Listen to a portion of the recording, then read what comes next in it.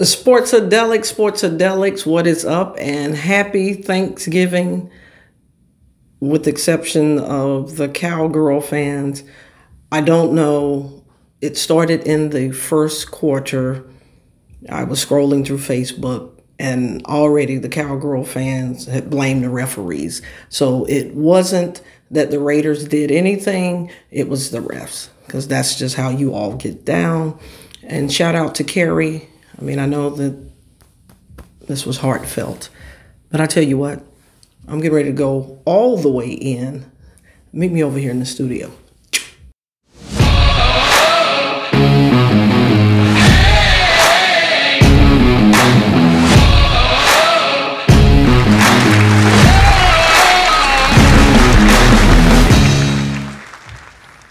Sports-A-Delic, Sports-A-Delics, what is up? What is up? I am Reem, and that's Lil Reem. And please, please, please, please subscribe. But also, I need your comments. You know, I want to get into some back and forth. I want to know what you think about the content. I want suggestions from you if it's something that you want me to go in on, because you know I will do it. And speaking of going in on, these two guys right here, number 29 and number 30 for Dallas, need to be cut from the squad, like for real, for real. Number 30 is just bad and terrible and can't cover. And we found out towards the tail end of the game that number 29 is clearly on drugs. I mean, he's just jumping off sides, jumping off sides. I mean, but it's Dallas. And as I told you all, of course, it was the referees.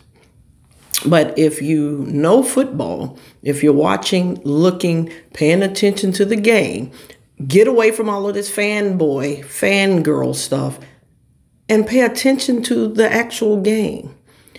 Dak Prescott, he had a lot of yards, and for all intents and purposes, he played well. But for the most part, he's throwing balls down in the dirt, you know, because he could feel the tension. He could feel the pressure in the pocket.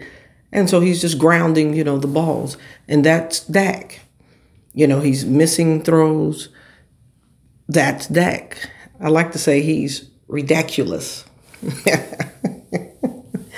But again, it's the Cowgirls. And I think they tried to escape with a win by kicking us off the schedule. You know, Washington, because Thanksgiving, the same time last year, we blew them up 40-16. And that wasn't the referees. It's like, oh, we didn't have Dak. And I said, hold on. We won both games. One game you had Dak, and we tapped that ass. And then we re-tapped your ass without Dak. I mean, ass tapping is ass tapping. But you had Dak tonight. I don't want to hear all of this trash about, oh, we didn't have CeeDee Lamb and we didn't have Amari Cooper. Let me tell you what you did have. You had Gallup and you had Wilson. Gallup had 5 catches for 106 yards. That, by all accounts, is a good day's work, if you know football. Wilson had 7 catches for 104 yards. Good day's work, if you know football. But now, if you know football, rushing, Pollard and Elliott combined for 61 yards in the rushing game. And you know why? Because you got McCarthy over there, and we know what we're going to get from him. Absolutely nothing, right? That's what he gives. I don't know why Jerry thought that. Well, I know why. He picked him up because he can control him. We all know that Jerry is not bringing in a coach that he can't control and pretty much tell what to do and set his expectations. So that's why you all have McCarthy, and that's why you abandon the run game and think you can just pass your way, you know, through the whole game. Everybody knows that knows football. If you establish that line of scrimmage, if you establish your run game, the rest comes easy, except for Dallas. Now, the Raiders did their thing. We don't want to take anything away from them. They did their thing. The referees made bad calls for both teams. Again, if you're able to watch the game objectively, they made bad calls for both teams. They missed calls for both teams. You can call holding every time on either team. So it's really not about that. But if you're a fangirl, fanboy, you're going to start with all of that whining and crying and blaming the refs. The Raiders came into town and they put the turkey on the turkey. That's what they did. Now, here's another thing. One of my old Clemson guys, I know the University of Alabama, I hate this dude. My little Hunter Renfro, the little number 13. 8 catches, 134 yards. And that had nothing to do with Brown. Brown was just out there for the Cowboys, just raping guys. At some point, Brown, you got to get in position, to make a play on the ball, right? At some point, you got to turn around. At some point, you have to earn your paycheck, which you didn't do that today. I don't know. You might have just been thinking about getting home to that good old food, because I know it's probably, some good food, going on at the crib. So he had, Thanksgiving on the brain. And then the Cowboy Killer. Washington had the Cowboy Killer. Santana Moss, his entire career, I think he averaged 135 yards a game against the Cowboys. And so he got that nickname, the Cowboy Killer. Deshaun Jackson, we know he came in and killed you guys. 3. 1, 2, 3. Catches for 102 yards. And same thing. Neither team was really tearing it up in the run game, but they ran Jacobs when they needed to burn up the clock, keep the chains moving. He had, strategic runs, just, 3-4 yards here, just to kind of keep the down and distance short, to try to get, their first down. But I am absolutely enjoying, my Thanksgiving. I am stuffed. I put together a pretty nice menu, I think. But again, I want to hear your comments. I want some good banter to go back and forth. And check it out. 2022 is coming at you. Little ring merchandise. So go ahead and send me a message. Let me know that you want a little ring since you are a Sports-A-Delic. Thank you to all of my subscribers, and thank you to my new subscribers. Welcome to the channel. But I got to tell you, the Lions Chicago game was an excellent game. Went down to the wire, and Chicago went into Detroit and squeaked out a victory. And right now, I think Buffalo, is giving the business to the Saints. But it looked like the Saints' defense is a little nasty tonight. On offense, I don't know what's going on. I know the world of sports is scratching their head, wondering why and how did Taysom Hill get this monstrous, almost $100 million contract. So I expect from this point on for Taysom Hill to give you absolutely nothing. It's been proven. It seemed like when these guys get paid, they just fall apart. And speaking of fall apart after you get paid, isn't that what happened to Ezekiel Elliott? He got his money, and next thing you know, he's shoving people. He's having wild parties. He's fat and just wilding out, but he's paid, and so you can do that. Todd Gurley became the highest paid running back in the league. Drove Le'Veon Bell crazy because he wanted to be, the number 1 paid running back. Excuse me, the highest paid running back. But we know, I don't even know, it's Gurley's even in the league now. Doesn't matter, he got paid. Very few of these guys, for whatever reason, start to really earn their keep. But once you get that guaranteed money, I guess it really don't matter if you produce. But I think Pollard is going to be the future for the Dallas Cowgirls because Zeke, and he's a running back. He's ran hard. He's a hell of a running back. Excellent in the blocking game. And I think they'll hold on to Zeke one more year to give Pollard an opportunity to kind of learn how to become a better blocker, work on his passing, catching out of the backfield, and then Zeke, be out there, being pimped out and just getting on a roster wherever he can. But sometimes a change of scenery will do a guy good. I think that Zeke is, I just think his time with the Cowboys and his days are, seemingly numbered. I really do.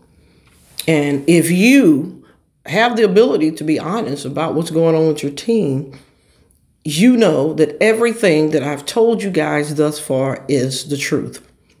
I told you all, you're giving up too many points a game. You gave up 36 points tonight. We knew what happened the Broncos game.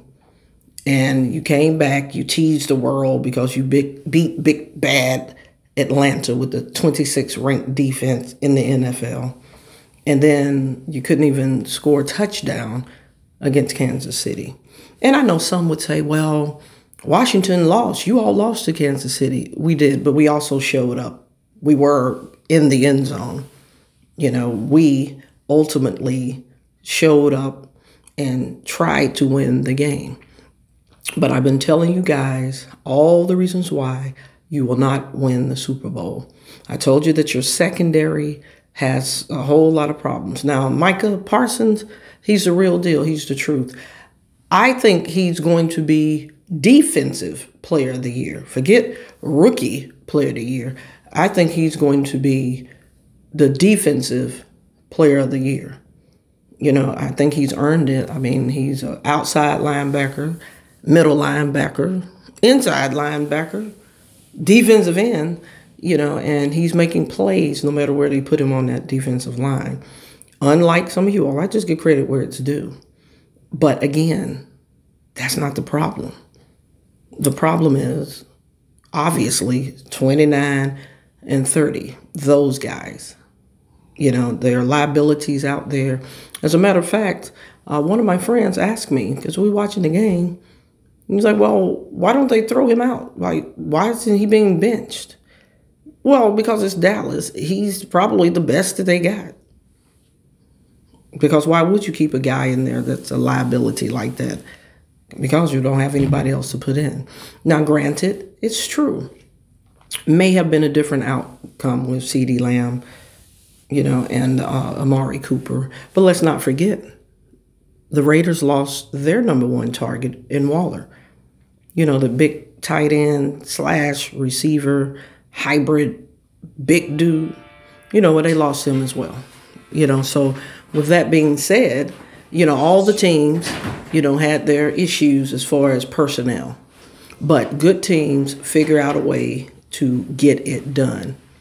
If you are a Super Bowl contender, or if you want people to think that you are, you don't lose the games at home against these 500 and sub 500 teams. You just don't. You just don't. And now you've ruined, your fan base, you've ruined their Thanksgiving.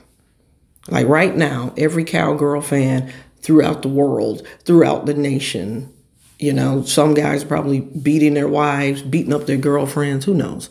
But I tell you what, you heard it here at Sports-A-Delic, why you're not going to win the Super Bowl. And I know you all want to ride this train with Dak, not in a disrespectful way, but he was a 4th-round draft pick for a reason. There's some throws that he still can't make. There's some throws that he's scared to try to make. And then he gets, when he gets a little flustered back there, he can't see the field. He stopped looking. And then if you notice, he's still kind of hobbled. Like he's really not able to run and be shifty. And that's also a big reason why your offense is a little stagnant. Because when you all need him to really break out of the pocket, I just don't think that he's healed to that point yet. Or he might mentally not be ready, to take that jump. But again, thanks for tuning in. Happy Thanksgiving. I want everybody to stay safe, stay warm, and definitely stay full. And, I do know why Dallas really probably lost. Take a look at their video. I think they might have worn out their glutes and their hamstrings and their lower back, you know, before the game started.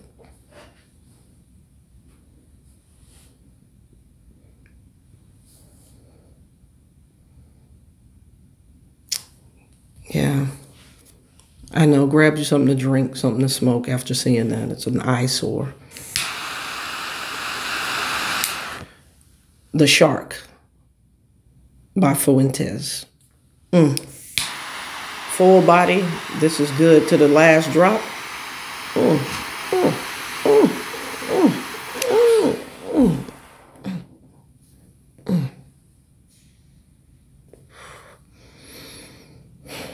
This is what you want to go in on after you've had a really good meal.